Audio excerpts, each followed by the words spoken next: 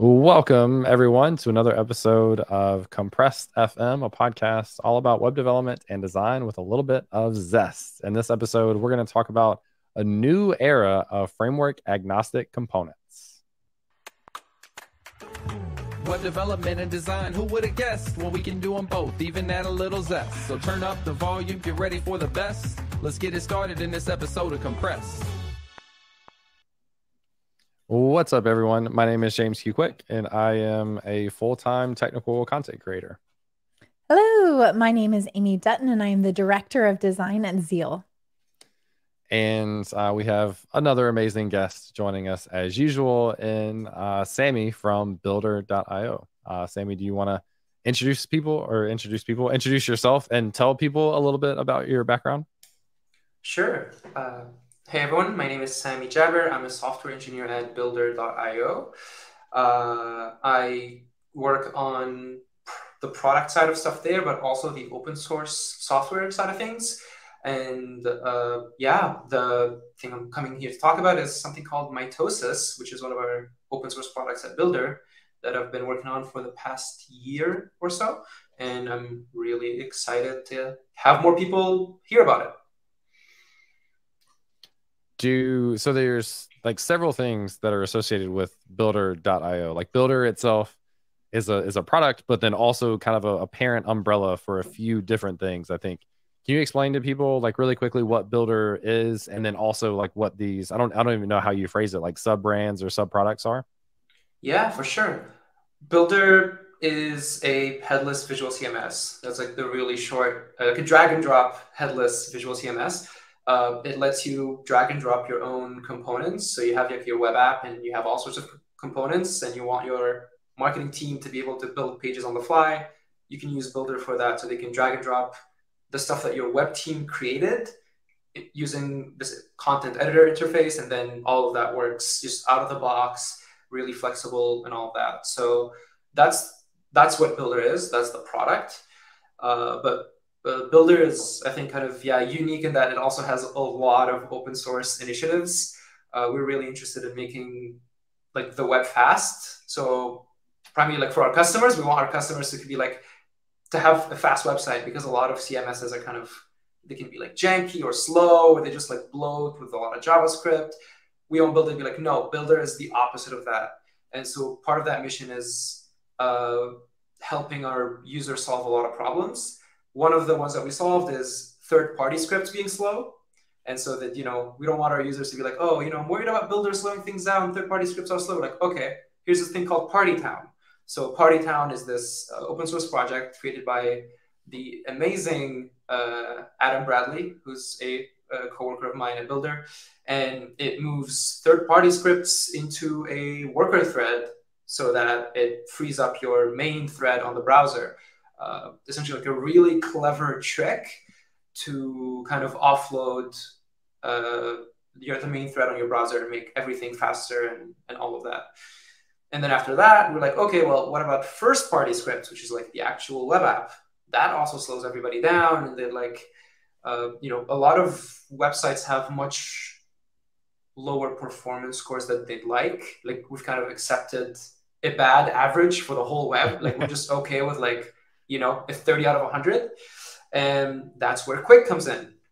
So Quick is a new web framework that is being built by three coworkers of mine primarily. So Adam, I've already spoken about, Mishko, who is the creator of Angular back from his Google days, and Manu.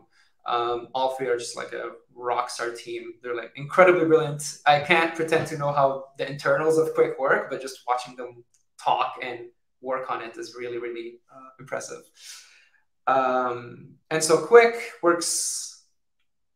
It would be a really long tangent to like explain how Quick works, but there's some like foundational bottom-up innovation going on in how Quick functions at its core that make it very unique and very different from all of the other web frameworks out there.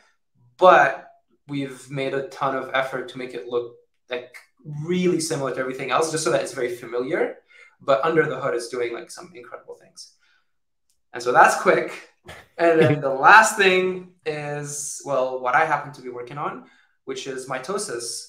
So because Builder wants to service every single user, whether they're building a React app, Svelte, Quick, Solid.js, Vue, Angular, and we want to allow all of these people to drag and drop their components, we need like specialized NPM packages, specialized like libraries that can handle those components.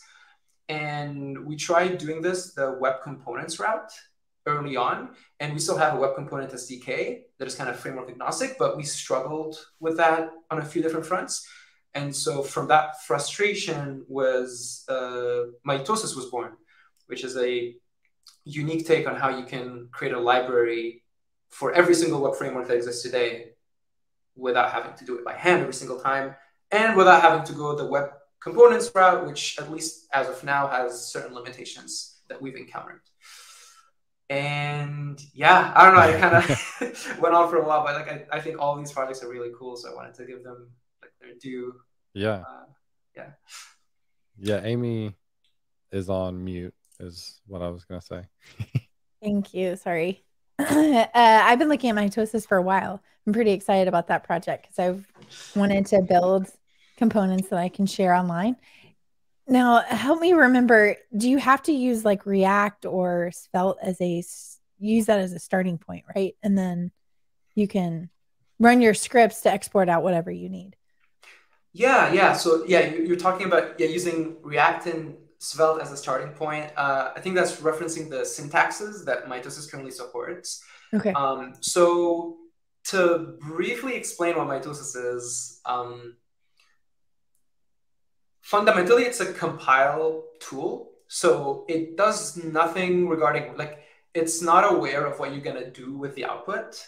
All it does is you write a file in a syntax that Mitosis understands, and then it's going to take that, it's going to run that through a bunch of code, and it's going to spit out 5 different versions of that file. So you go from like a Mitosis file to a Vue file, a React file, an Angular file, a Svelte file, a Quick file. And the way it does that, well, we have to choose a syntax that Mitosis will understand. And we are not in the business of creating brand new syntaxes and like having to figure out like a linter rules and like a parsers for them and syntax highlighting and like build tools, and just so much work goes on to coming up with a brand new syntax. And so we've obviously just looked at what people use today. We're like, okay, well, React is like the most popular framework, and they use JSX, and other frameworks use JSX as well. So let's just use that as a starting point.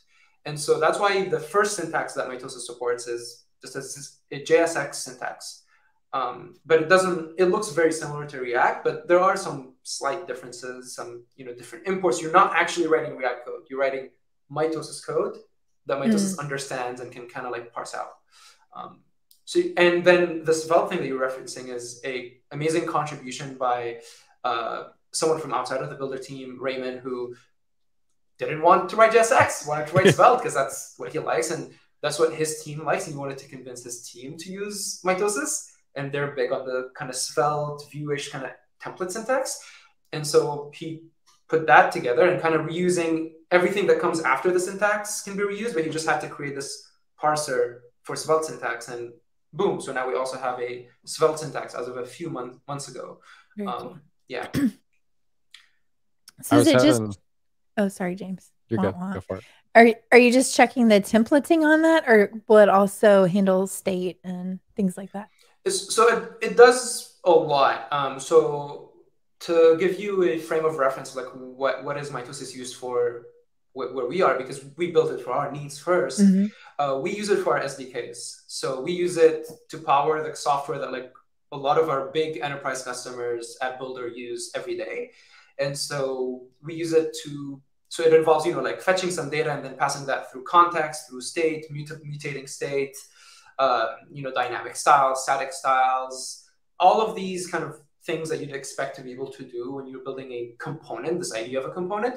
We support all of that. So it goes way beyond just, like a template and some styles. It can do a lot more complex stuff because, like I said, you can also like hold on to references to components outside of Mitosis and then render those dynamically, which is what the SDK does. Like the consumer of the SDK can say, hey, I have this random counter, like a clock component here, take it and then render it. And it's able to do that even though the initial code is written in mitosis. Very cool. I think it's really interesting. I don't know if I quite had this understanding in the previous episode. So we talked to Adam Bradley. I think Amy grabbed the link. It was episode 78 about Partytown, Quick, and Builder. And like, first of all, the naming of these things is so exciting. Partytown is just super fun. And then I get lots of comments all the time on Twitter of like, you need to try Quick, which is on my radar. It's just out of the million things that I want to spend time with, I haven't spent time with it. But it was really cool to hear your explanation of basically all these products came from innovations, really, of trying to improve this core product of Builder and solving problems by creating solutions yourselves that you can then like share with other people. I think that's such a good idea for people to have. And especially with the idea of open source as well, like create these tools so that like we solve our problems and other people can benefit with them on top of that. And obviously that comes with a lot of work and responsibility and like maintenance and that sort of stuff. But it just seems like such a cool idea. It makes so much sense. Like hearing you explain, here's the use cases for why we came up with these products. You mentioned like kind of the goal with mitosis would be inside of Builder, people could kind of bring in like any type of components they want to. Can you help me like relate these two back to each other again? So mitosis will, like, you can write your source code, export out these different kind of component frameworks, and then bring them into Builder, and then have the drag and drop interface for those components. Is that right? Ish. So I think like, yeah, like trying to explain mitosis can usually like tangle people up, because then trying to tie it back to Builder starts to get a little like, yeah, like weird with all the like the framework agnostic stuff happening. Essentially, you have an Next.js app, okay? You have your Next.js app, you write React code, right? Like that's like the most typical web app environment today. Yeah, and you're writing a bunch of stuff. You have your 5 or 10, you have your button, you have your link component, and they're all styled neatly. And then you have a coworker on the marketing team, someone who's not technical, is like, okay, I want to edit like these two, just like this section of our homepage. And so instead of doing what you usually do, which is what changes do you want? Okay, tell the designer, get it on Figma, blah, blah, blah. You just remove all of that, replace it with like import render content from builder.io/React. So you get like, you import the NPM package that's a React library, and you can't tell that there's anything related to mitosis beneath that. You have no idea. It's just a React library. You import the component from there. You do all the initializing. You give your API key. You give it the properties that it's needs, and you put it to replace all of that code. And then you set up Builder. Your coworker goes on builder.io/whatever your team's web like organization is, and then they'll be able to create that content. And then inside of the headless, inside of the drag and drop editor, they'll see the page, and it's all going to communicate with the SDK. You're going to be able to drag and drop your custom components, because the SDK relays that back to the drag and drop builder. It tells it like, oh, I have these like this button, this link, blah blah blah. That's what I can play with. And so the drag and drop editor knows, and it can kind of be like, okay, put that one here, that one here.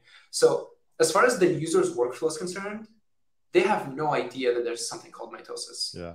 Right? Which is cool, because that's what you want. Because the main reluctance we might have is like, oh, well, what is this? Like, what is it going to do? What is it going to add? How is it going to impact people? Like, nothing. All they're going to see is an NPM package that like looks literally like a human being would have written a React component or a Vue component. Unless like there's some, so there's some crazy edge cases where there's no feature parity between all frameworks all the time. But you can just look at this code and it makes sense. It doesn't have weird artifacts from mitosis. Cool. How does this factor into like the cross-platform story? Because I see like the output for mitosis, like you get into something like Swift, which is like a totally different ecosystem. So Swift is for iOS development for people who haven't done that before. Historically, it was Objective-C. Then Swift came out as like a modern alternative to that, similar to what like Android with Java and then Kotlin led to. And I've kind of learned more about the ecosystem recently with like cross-platform tools. Does this factor into like the idea of write once, target all, which includes deploying to mobile applications as well? Yeah, so the Swift output, I'd say, is like a lot more on the beta, maybe let's say alpha side. Okay. Yeah, it's something that we've played with just because fundamentally it sounds like there might be something we can do there. Hmm. It's not something that we currently use, but it's just something we've played with.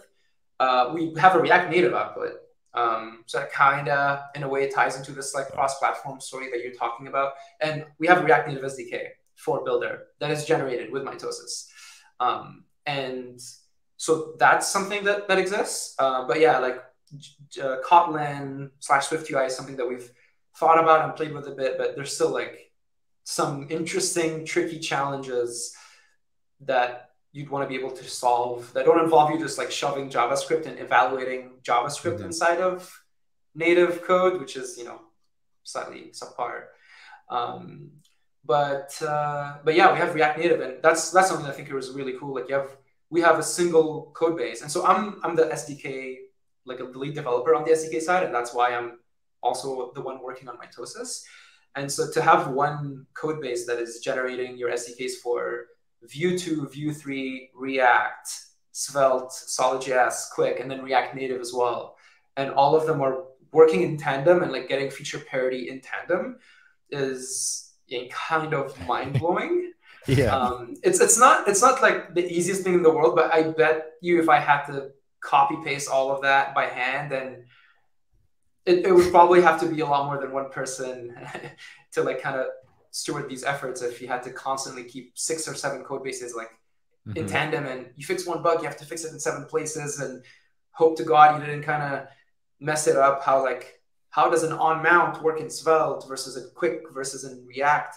Because they all have the same concepts. Like all of these, I mean, I know we came up with Quick, so like obviously there's a lot of differences, and there's a need for all of these different frameworks. But the way a developers authors a component is not that different. As much as we all like to think that our favorite web framework is like the really special and like amazing one, and it's so different from everything else, but like the fact that you can get like something that works pretty much the same with one source of truth is kind of your proof that they all kind of have the same underlying principles underneath all of that syntax that might be different.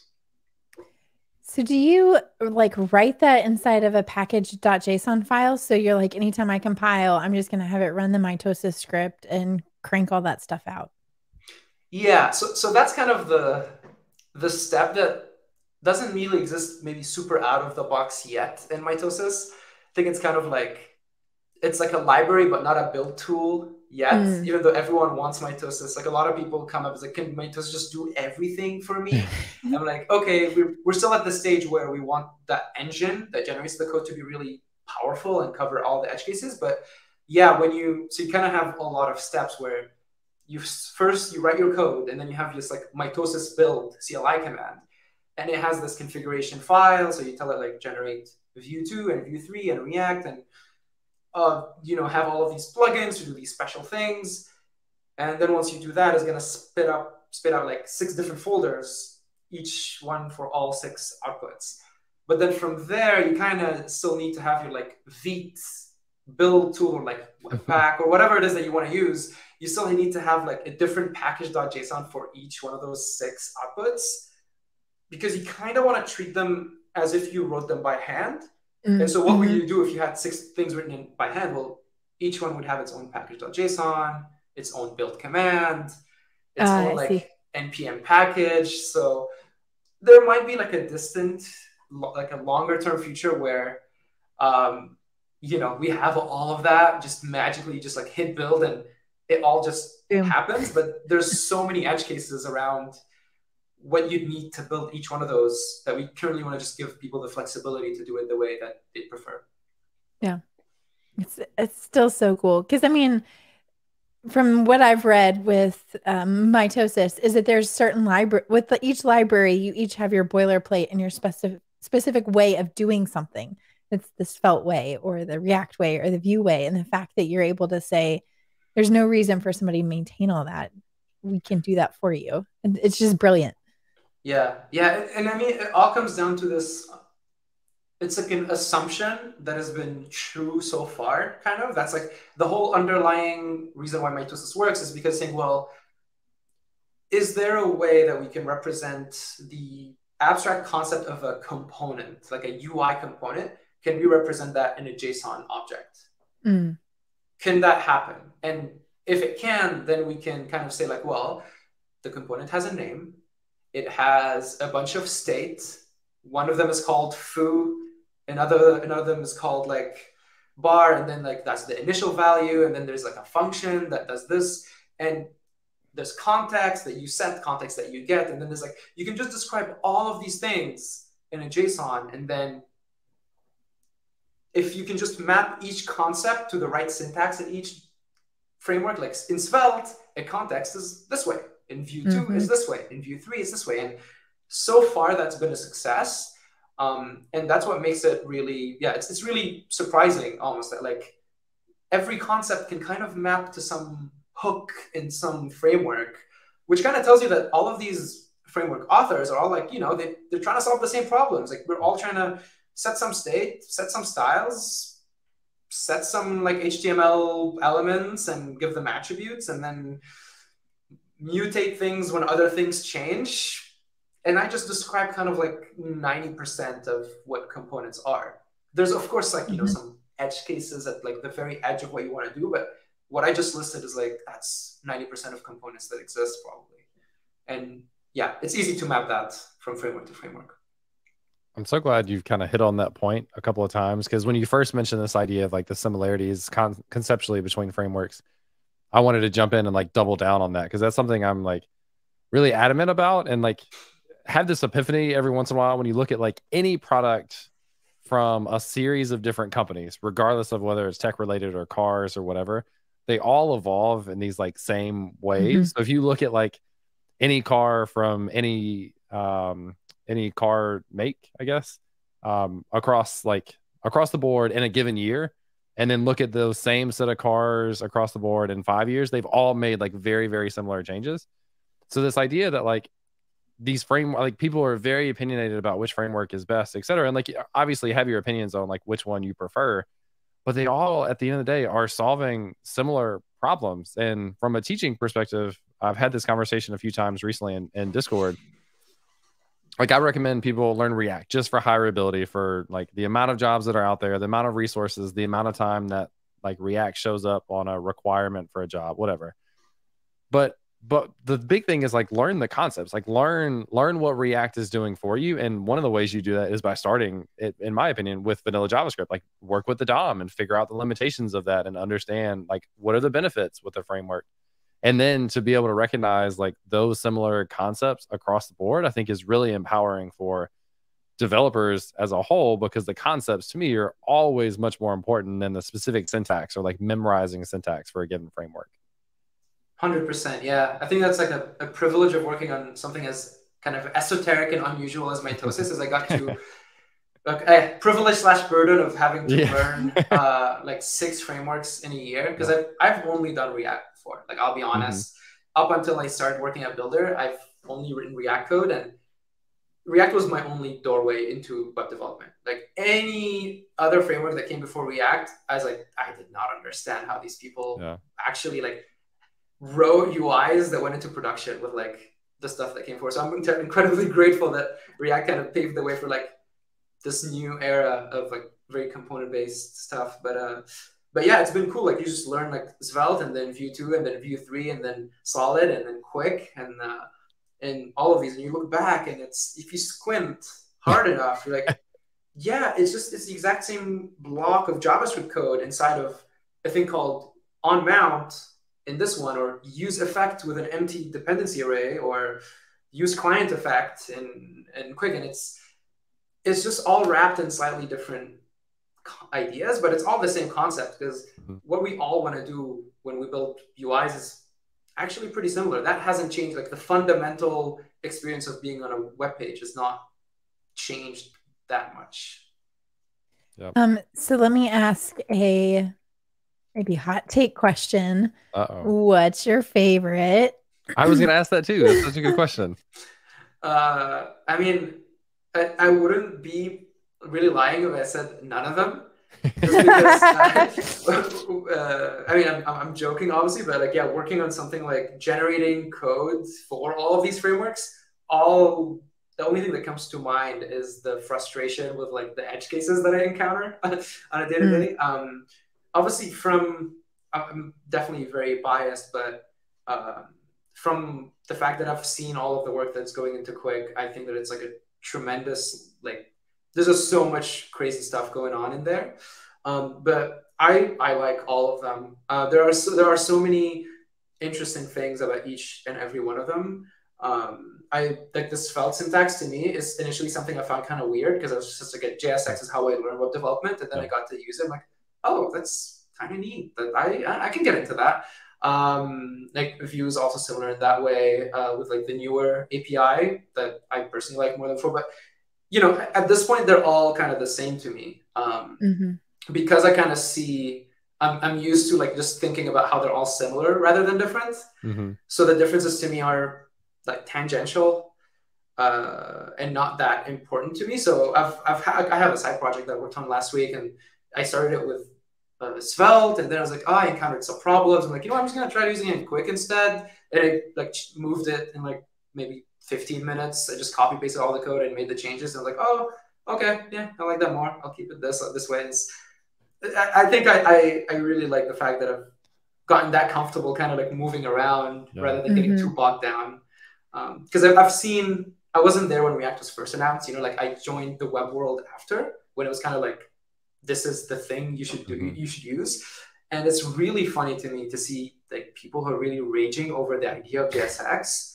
It's amazing. It's really amazing to me that people can have such a strong opinion about it's just, you know, it's just syntax. Just deal with it, do it. It's not, it shouldn't impact your life that much. Yeah, I don't know, long-winded answer, but current last side project I built was with Quick, and I like that. Yeah, I think so much of it too comes down to the community. Because like when I think about all the different options, I also think, well, if I did it in this particular framework, I don't have access to this package or this plugin or whatever. So it's kind of interesting that those are the things that have almost started to define the framework is not just the specifics you have inside of it and the structure that it has, but what are the other pieces that you can pull from? Well, that's actually really, really funny that you point that out because I think that's really strongly related to mitosis because if you kind of look 5 years ahead, if you imagine a world where like mitosis, you know, keeps getting stronger, fixing all of its issues, gets into like this case where it's covered a lot of cases and people have started building on top of mitosis more and more, my kind of wish or hope is that what you just pointed out would no longer be an issue because it's essentially this idea of an ecosystem. It's like, okay, I'm going to use React because it has like Chakra UI, it has like a framer motion, it has all of these complicated libraries that take a lot of time and effort to put together. But then the flip side of that is it's such an enormous shame that these people have invested so much time putting together these free resources, and at the end of the day, they only work on one framework when they really don't need to, because there is nothing special about React or like any of the other frameworks that makes Chakra UI or Framer Motion only work in React, right? They're all just using the DOM. And so, yeah, there is a world, I hope, where more and more people build equivalents of these in mitosis, and we get to a place where people are like, oh, wait, this idea of an ecosystem around web frameworks is not a thing anymore. Like, I mean, Chakra UI, that comes to mind because it's author. He's, you know, they've created the Vue version now, and he's working on a similar-ish idea to mitosis called Zag.js. Not similar, it's like a finite state machines that are framework agnostic, so approaching the problem from a different kind of angle. And because, you know, probably realize, well, why are people not using Chakra UI everywhere because I've only written it in React, and I don't want that. I want everyone to benefit from my like hard work. But yeah, ideally, I think, I mean, my ideal would be for so many people to use mitosis and build powerful framework agnostic libraries that you end up in this world where web frameworks don't just stick around because they have an ecosystem, but they only stick around because they're the best at what they actually do. And I know we're all tired of JS fatigue, and there's like, especially right now, it's insane how many web frameworks there are and how they're all moving so fast. But my take would be that if mitosis succeeds at its mission, we would no longer have JS fatigue because it would cost us nothing to move from one framework to another. We could just like be using the current framework in like 2027 or whatever. And then someone else comes up with an idea. It's like, oh, you know what? Actually, there's like this other trick I can do with the internals of the diffing of the thing, of the whatever. Like, I don't care, right? This is all internal, like mumbo jumbo to me. I'm just a UI developer. All of my ecosystem stuff is on mitosis. I can just, as long as that person creates a mitosis generator, I can now tap into the entire ecosystem that already exists and try out this new web framework and see if it actually does a better job than the previous one. Yeah. And then it just comes down to preference, right? Or maybe performance. But you guys are, I know, also doing other things to help with the performance issue. But it's like, if you like the svelte syntax, then you can write it in the svelte syntax. 100%. Yeah. Like it stops being about ecosystem, which is like, it's nice that so many people are building things. But if you think about it from like an ecosystem, like a web ecosystem perspective, it's a true shame that people are forced to pick a framework when they create something that they want to share for free with everybody else. Like, and they probably feel that way too. They get can I have this in like Svelte? Can I have this in Quick and Solid? It's like, yeah, we just need like 5 people to help us port it and maintain it at all times moving forward. So yeah, maybe that future will arrive if I keep fixing all these mitosis bugs. So let me ask you a question. So this is an open source project. So what is the like roadmap look like? Are you helping test features that the community is like implementing? Are you driving the feature set? How does that whole ecosystem work? Good question. Yeah, so obviously it's an open source project. All the code is online. We have a decent amount of contributors that have organically grown, people that have shown interest in both using mitosis and or contributing to it. There are certain organizations that are starting to pick it up and use it for their design systems. So that's kind of another world where mitosis can be of huge help, is big companies with design systems and different web teams using different stacks. So that's, we have people that's like, okay, we acquired like 5 new companies and each one has its own tech stack and we want a design system that's unified. So we have folks like that, and we have folks that just want to help out. And we're kind of, I mean, the roadmap is just showing up organically. There's such a large surface area. We have over 12, 15 generators at this point because there's so many different types of things you want to generate.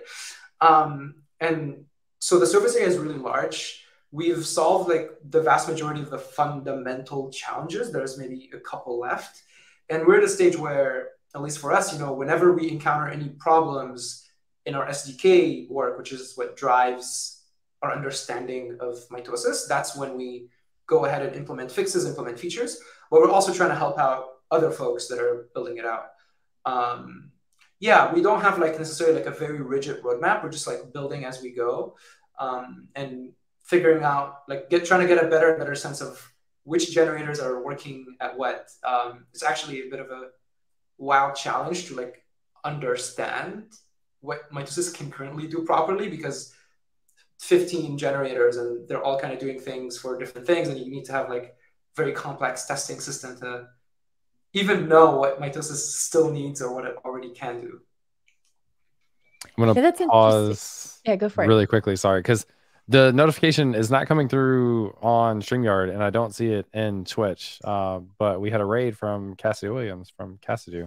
Thank you. So welcome, Cassidy. Thank you for that. For anybody that's joining from that raid, this is our weekly episode of Compressed FM, and we have Sammy on from builder.io to talk about mitosis, which is, we talked about this earlier, but like a sub product or like an open source project from builder.io. So that's what we're talking about, and we're just kind of going through and diving into some of the details about how that works. So if you have questions, additional comments or anything, just make sure to throw those in the chat, and we'll try to bring those up and get them answered. Did you have a question, Amy, that you wanted to go to? I did. So Simi brought up testing, and so I just thought, oh man, Uh-oh. so if you write your component and you have a test, does mitosis also like convert that test for you in another language as well, or another framework? Uh, Commonly requested feature. I'm getting all the commonly Mhm. requested Yeah, features. yeah. You have a good intuition for what the people want. Yeah, Amy I mean, is the people. Like Yeah, Amy is she the people. represents the people. Yeah, we currently, that's not something we currently do.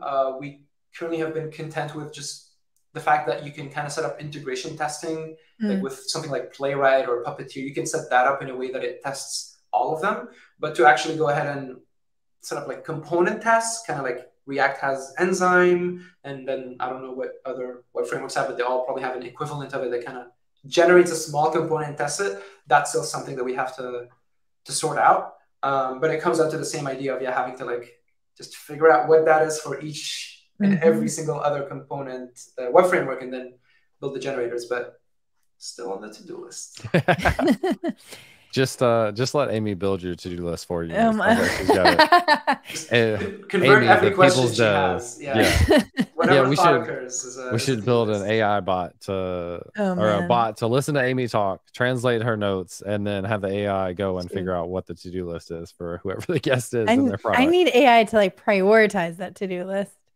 So Mhm. this is Oh, this there is you go. going down a totally different rabbit hole, but I'm like wanting to experiment with ChatGPT more and more. And I just asked it some questions earlier that were super interesting. Like I asked it to give me a marketing plan for launching a course, and then I asked it to give me like an overview. So Amy, I haven't even told you this, but I like have decided I'm doing an Astro course next and got lots of feedback from people on which That's domain to awesome. pick.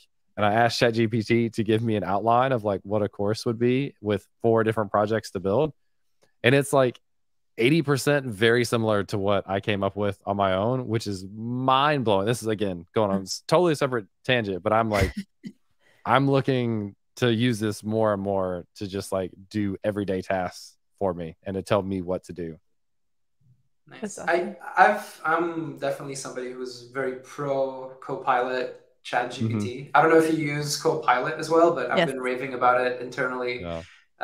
at Builder, of like tweeting about it. Just I mean, it hallucinates, kind of like that's I like that. That's the term people use. It's kind of a weird term to use, but it sometimes just says things like, "I don't, you totally missed the mark there."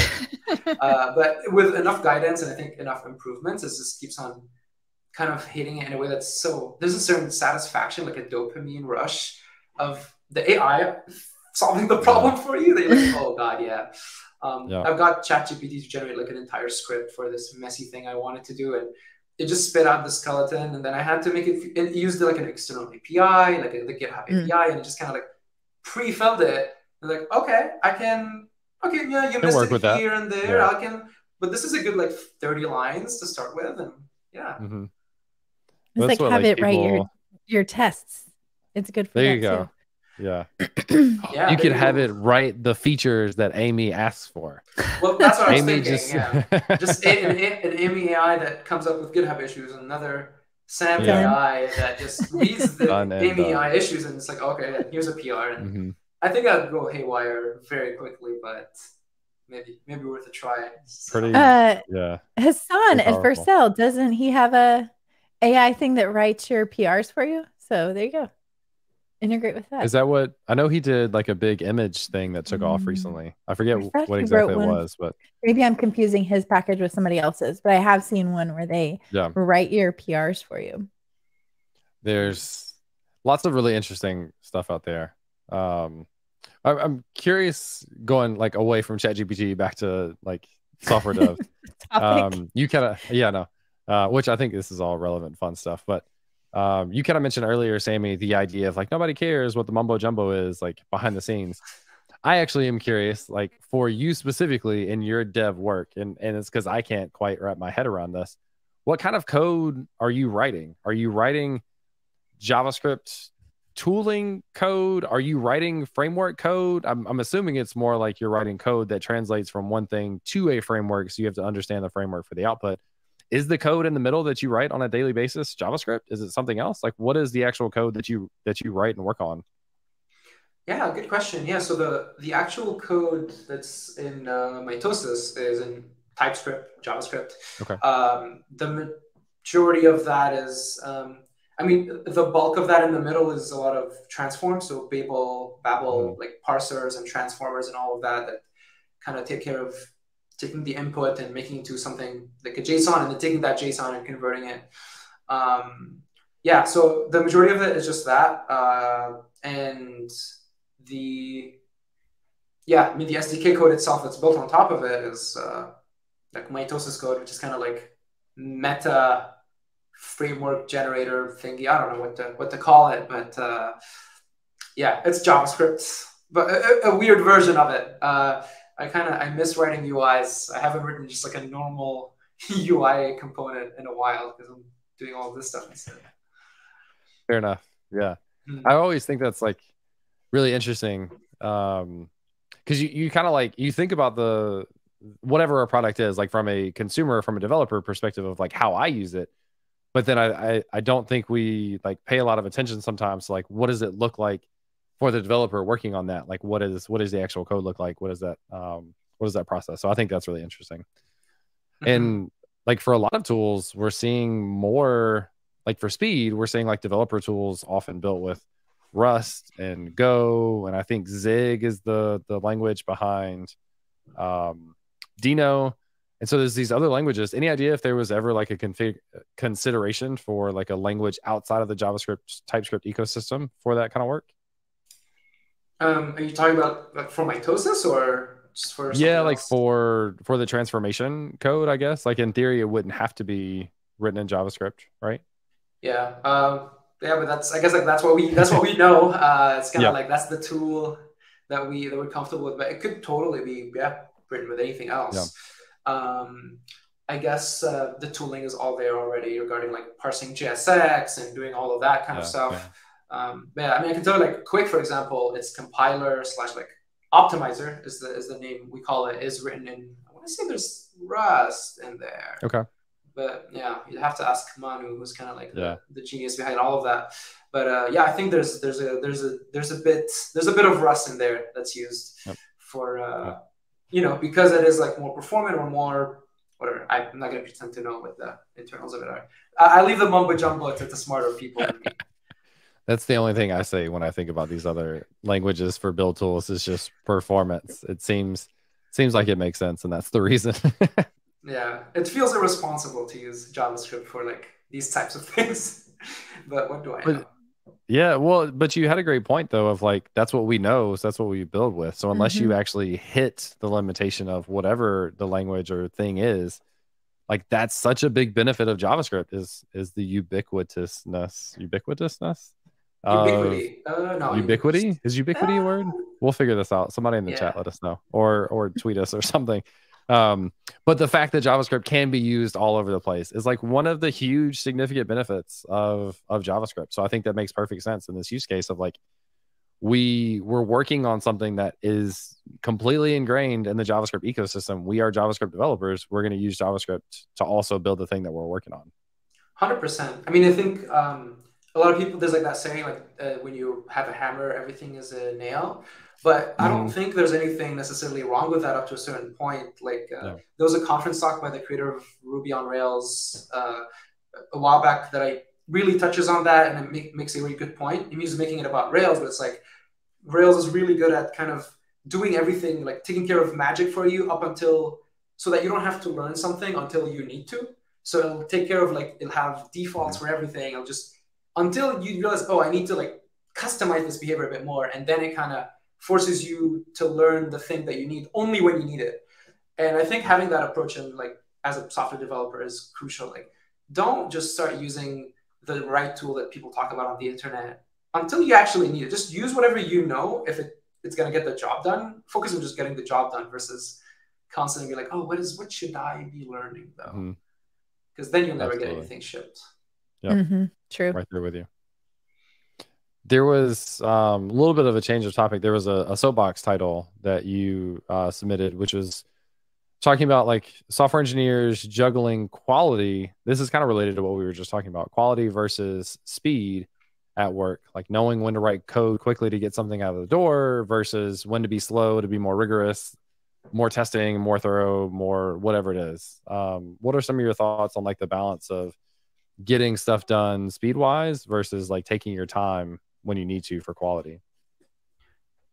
Yeah, it's something that I find it very intriguing. It always comes up on my mind. I think because at my previous job, the focus was more on quality, whereas at Builder, I had to kind of adapt very quickly to shift my priorities towards speed while also maintaining quality.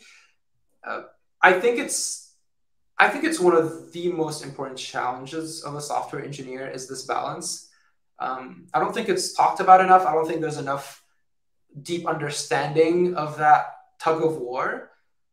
And it really depends on your environment. It depends on the company you're at, the team Mm-hmm. you're at, like the macroeconomic conditions. There's so many variables that kind of dictate what should I be focusing on the most today? Is it quality or is it speed? And it comes down to this specific feature, the problem you're trying to solve. Some problems need quality, some problems need speed. And I think it's a strongly defining aspect of what kind of developer you end up becoming. And it's an interesting tug of war because when you focus on quality more and you do it right, that's how you up your game. That's how you can learn things by kind of moving more meticulously. That's when you like dive deeper and you can come out of whatever thing you built with a long-term improvement. Like now for life, you kind of know that you should do this way or that way, or you had to like look things up and be meticulous. So you've learned more about the web API or how the DOM works or how TypeScript generics work. But when you move with speed, you get things done faster, but you might not be actually picking things up as you go.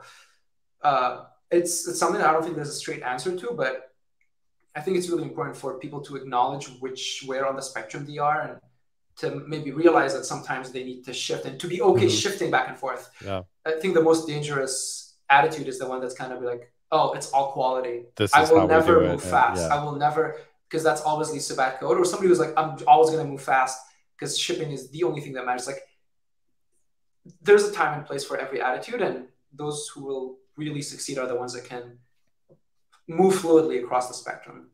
I really like that a lot. Yeah.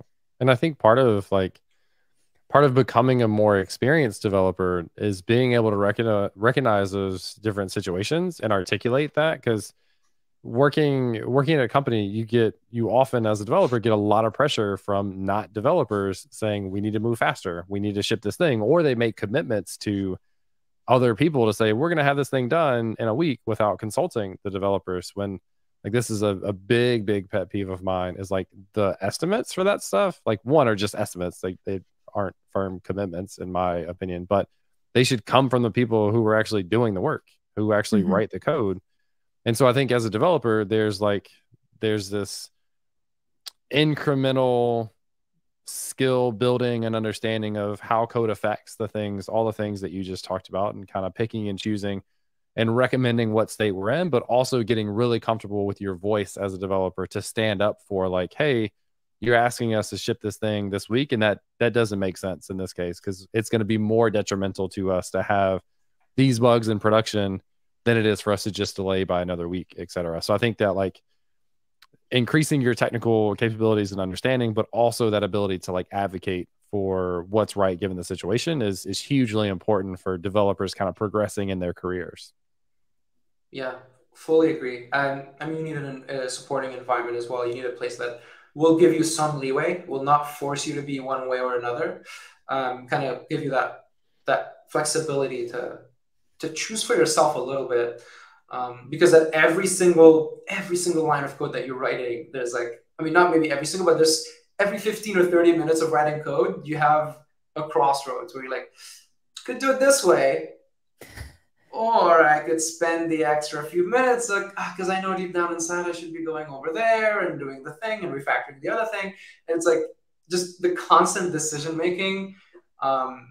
Yeah, you definitely over the years you kind of shift your understanding of when do you take the faster path, when do you take the slower path, and when do you take a step back and reevaluate and decide I need to learn about this before I just get this thing out of the door. Well, some of it comes down to just also working with a good PM. If you have a good project manager that helps will help understand and help set the priority for right now we need to move fast and right now we can't afford to move slow. But even if the tone is set, like now we're moving fast, they also need to account for like we might be saving time now, but we need to account for that time on the back end so that we can come back and clean up maybe some tech debt or some bugs that we introduced. So I think it's trying to figure out that right balance of when that time gets accounted for, because you have to account for it at some point, whether it's spread out all at once or together, front and back end. You know, you need a team that's going to help support you in that. For sure, yeah. Or you can just not account for it, and then at some point it will account for itself. That's always an option. The day of reckoning will come. Exactly. Not necessarily the one we recommend, but definitely an option. Do y'all want to move into picks and plugs section at the end? So let's do it. In this section, we pick something that we've enjoyed, something we've read, watched, used, bought on Amazon is often what Amy and I do. And then just anything we want to plug from the community or something we created, whatever it is. Amy, are you comfortable? You sounded energetic. Are you comfortable? Oh yeah, I have a great one this week. I'm so excited about it. So I'm going to pick an application called Daisy Disk. So you can just, if you're on a Mac, sorry, PC users, but you can download this onto your Mac from the App Store. And what it does is it will scan your entire computer and tell you where your largest files and applications are. So I had an issue on my computer where I have a terabyte hard drive on my laptop, and it had gotten down to 30 available gigs. I was like, what happened? Where did this space go? And so I ran Daisy Disk, and because it's a solid state, it probably took about 10 or 15 minutes to scan my entire computer. And it told me that I had like a 200 to 300 cache file for After Effects sitting on my hard drive. And so I was able to quickly find where the problem was and go in and clear out all the cache for After Effects. And again, that freed up 200 to 300 gigs of space. And I can also go through and clean up other things, move stuff over to external storage. But it was just really great at being able to figure out where are the problematic areas of my hard drive, what stuff can I move off, and what can I clean up. So check it out, Daisy Disk. It's a fantastic app. It's really well designed as well. And then for my plug, I'm actually going to plug the Learn, Build, Teach Discord server. So James is doing a lot of work just to help increase engagement, help people that are running into issues or learning new things. It's great for beginners and experts alike. So it's just a great community, especially if you are a remote worker, to be able to collaborate and talk to other developers. Love it. Cool. Sammy, are you ready? I guess, yeah. I can go next if you want me to. I'll go. Actually, go for it. Go for it. All right. Actually, give me literally 2 seconds while I get the thing. Make sure all these cords will follow me around where I think they will. And if you had wireless earbuds, you know.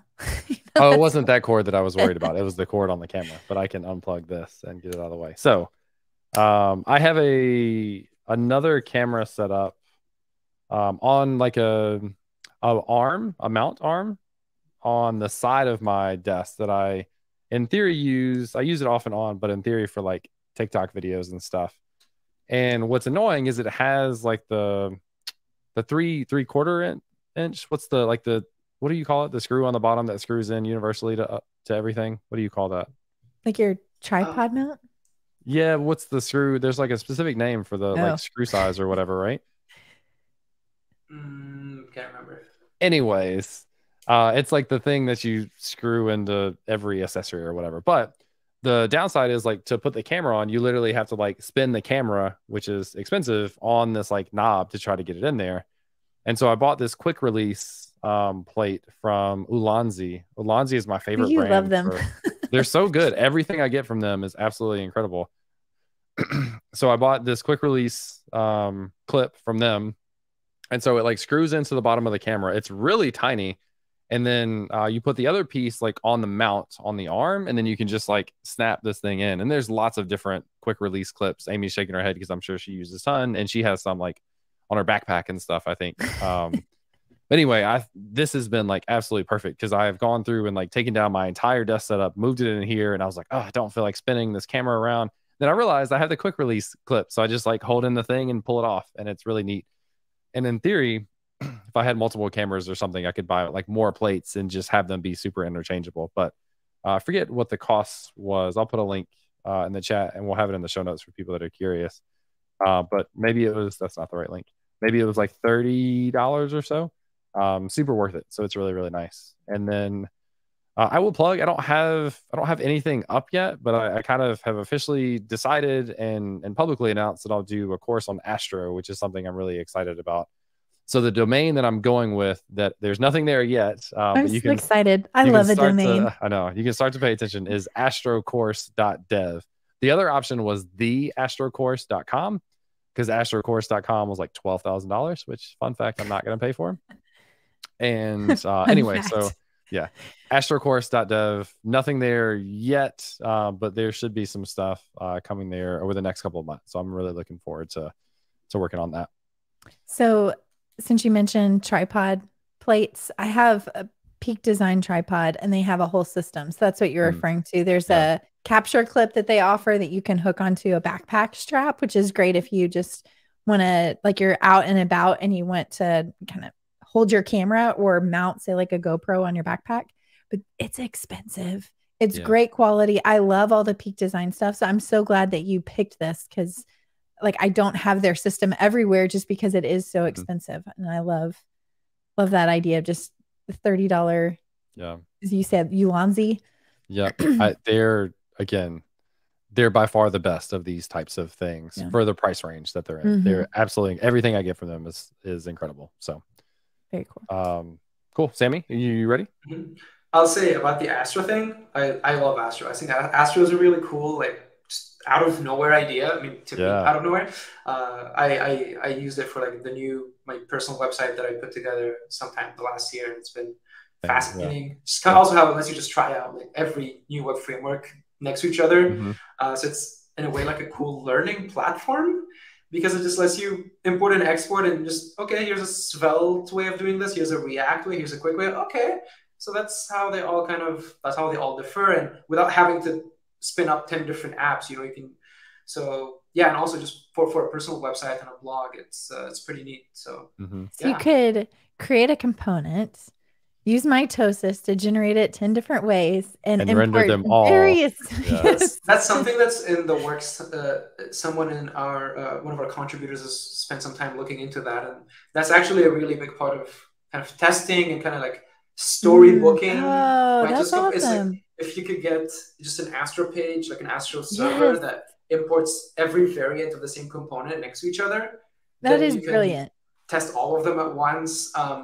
It's definitely an idea that's out there that I might be possible. Amy's building quite a backlog. I know. I swear, she's on the the intuition is just out of this world. Everything she says, she starts talking about it, I'm like, oh god, yeah, I know. The issue's up. It's a lot of people are talking about it. I was thinking about your testing situation. You can use the JavaScript testing library to test most of that stuff. The only difference would be how you're mounting those components. That would be like the biggest difference. Sounds like she's it might come down to just like the one thing that renders the component would be like a different library. I'll get to work, Amy, as soon as this podcast is done. I'll go through the list you just gave me. Now that she's prioritizing. She's the PM. I know. PM. One last thought I had, since we're like talking about stuff more, is the same way Astro is cool for learning new stuff. I think mitosis can be the exact same thing, because you can write a basic component like in mitosis and then just go and look at what the output looks like in the editor in the browser to see how components translate to different platforms. I meant to bring that up earlier, but I think that's a great learning experience as well. Oh yeah, I mean it's definitely like it's choosing a way to do it that is like easy to generate. But yeah, you can just go mitosis.builder.io and then here's what here's how you set context in like these 5 things. Here's what a dynamic style looks like. And yeah, it's pretty cool. Just hit tab, and you get a quick glimpse at what the syntaxes look like. Yeah. No, for sure. Now we just need this for CSS. Is this another feature? So you could write CSS and it would generate it as a CSS Sass module, Sass, Tailwind. style components, Tailwind. I just used Tailwind. For like, Obviously. I mean that's what I've used so far. Because when you're switching between components and you have something like Mitosis, like, well, if I just use Tailwind, it's gonna work in all of them. Yes. Yes. That I'm having an opinion about. I guess that it's dangerous. Yeah, I mean we're past the your opinion. The Tailwind thing was like a few weeks ago. It's probably another month until somebody says something again. It'll happen though. Unless you just picked it off. That's right. Are you ready for your pick and plug now? Yeah. I think it's gonna be very non-tech related. Cool. Perfect. It's what's on my mind. So one of the things that was on this is like something you've listened to, and I've been in like a deep Linkin Park throwback the past 2 weeks. Yes. So literally just want to tell people out there, go listen to Linkin Park. Yes. I forgot how amazing they are, and I'm having a blast. I'm having a blast with it.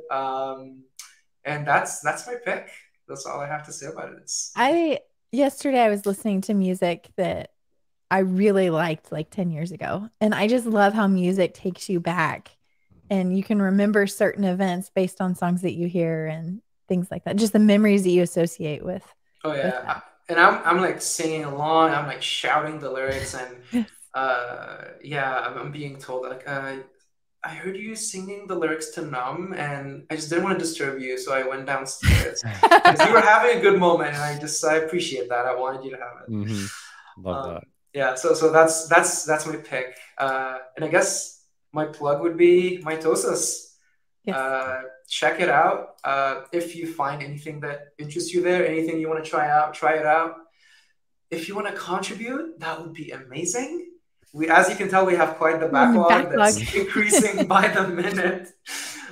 And yeah, there's just so much. I mean, there's a lot of small things to do here and there. And I think it has a really cool opportunity to change the landscape of web development if things play out in a way where people start using it, which I really hope is the case. So yeah, check out Mitosis. And where can people find you online? Where can people find me online? They can find me on Twitter at SammyJabber_, because there's another Sammy Jabber that beat me to it about 10 years ago. And Lame. Yeah. So I guess that's the main place. And Sammy.website. I got one of those website domain names. Love it. Cool. Well, thank you so much for joining us. This has been a blast. I love learning about new, exciting products. Thank you also for everybody that is listening in, either through the podcast, through audio, and or through the stream and leaving comments and stuff. We really appreciate all the engagement. We will be back next week with another episode. If you're listening on podcast and you enjoyed the episode, make sure to leave a rating and review to help other people find the podcast so we can continue to have on amazing guests like Sammy. So thank you one last time for coming on, and that's all we got. Thank you so much, guys, for having me. Nailed it. All right, we're still live because we have this awkward thing where we like end what's the audio and then we're still live. Do you do this yet? We can do it now. Francesco, thanks for joining. Sorry, we're like wrapping up now, but appreciate it. Good to see you. Yeah. I'm sure I'll see you on more stuff. And then we're going to use our fancy banner. Actually, let me queue up a raid. Who's on? So Clarkio's online. So let me queue that up for our friends on Twitch. That is queued up. And then I'm going to take us out and put in our brand cover thing. Where is it? Somewhere. Banners. Oh, I got it. Brand. You got it. All right. And then I have to take us out. Thanks, everyone. We'll catch you later.